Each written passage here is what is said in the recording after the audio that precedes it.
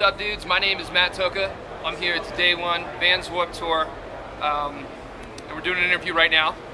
Freestyle, as I was told, which I like. How are you doing? Good. How are you all doing? I'm fantastic. So I'll tell you a little bit about myself. I'm from Youngstown, Ohio. Bruce Springsteen wrote a song about it. Ed O'Neill, Al Bundy, went to my high school. It's probably the biggest thing to come out of my area, which I think is fantastic. And I was always into music. Grew up in a dysfunctional house. Music was my escape. And my home life pretty much changed when I got the Green Day Dookie record. I wanted to pursue music full time. So at that point on, I decided that I will not do school anymore. My dad agreed that I was going to grow up to be a professional fuck up. And so I went around Youngstown, burning a bunch of CDs, playing in a bunch of different bands. And I burned about 6,000 CDs when I was 19, passed them all out in the area. Got kicked out of every mall, every college campus, and long story short, I got a record deal from Universal Records when I was 19.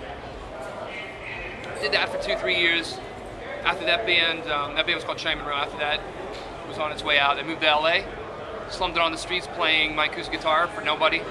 It was fun, it was awesome. It was incredibly fucking depressing.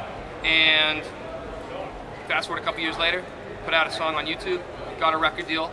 Got to work with my idol, Rob Cavallo, who produced my record. Just dropped an EP last Tuesday, which you can pick up on iTunes, Amazon.com.